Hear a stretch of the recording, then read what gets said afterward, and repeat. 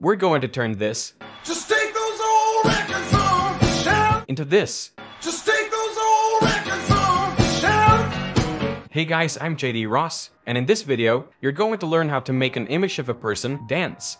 Let's begin.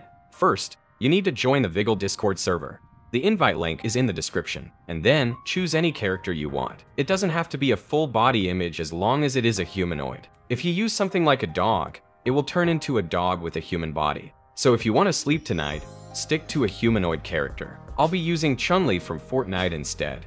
In the server, you can go to any of these Animate channels. There are 3 commands that you can use. Mix, where you could use a video for motion data. Animate, where you can type what the image would do. And Ideate, where both the character and the motion should be described by text. Let's try Ideate.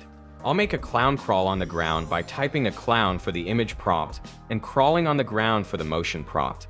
For the background, I would recommend green for easier background removal using chroma key. For the fine-tune, turn this on for better results. The channel is flooded, so you're gonna need to search for a mention of your username to check if yours is finished. You'll either find nothing or find a message saying that you're still in the queue. You can refresh by clicking old, then click new again. Now let's check what we have here. Well, we got a clown, but the motion is unfortunately way off. I'm not sure what exactly this clown is doing, but you can use text prompts that can be found in the motion prompt channel. This will guarantee an accurate motion. Simply paste the motion prompt into the motion prompt text box. And now we have a clown that's actually following the motion prompt. Now let's try Animate. We'll use Chun-Li's image and drag it into the image prompt. Now if you were to use a motion prompt with an actual background, if you click from template for the background, the output would actually use the background of the template just like this. But what if you want to use a background that's not in any of the templates? Maybe you want to replace a hot TikTok dancer? That's where the mix mode comes in. Simply drag the image and the video on their respective boxes, and you'll get something like this. Yeah, I know that's not Chun-Li, but as you noticed, the background isn't actually there. Well, I guess we're gonna have to do it ourselves. Of course, we can't just chroma key it and place it on top of the original. The character would end up on top of the hot TikToker.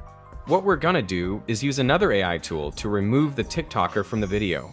To do that, we need to use Runway ML. You can find the link in the description, and then go to the video editor projects. Make a new project and select In Painting.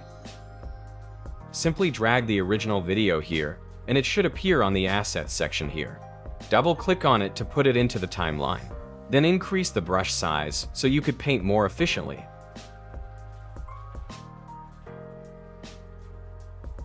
Once you let go of the mouse, it will start erasing the person. Click Done in Painting for now. Upload the green screen character and put it into the timeline just above the original video. Change the volume to 0 since both the original video and the green screen has the same audio. Then click the green screen button. Click anywhere on the character to select it. You can check if it's properly selected by changing the view mode to alpha channel. The character should be white while the background should be black. You can also use the preview mode to see the character without the green background. If you're satisfied with the result, click Done Masking. Here's the preview of our result. Cool, right? Now we have to export it so we can watch it without lag.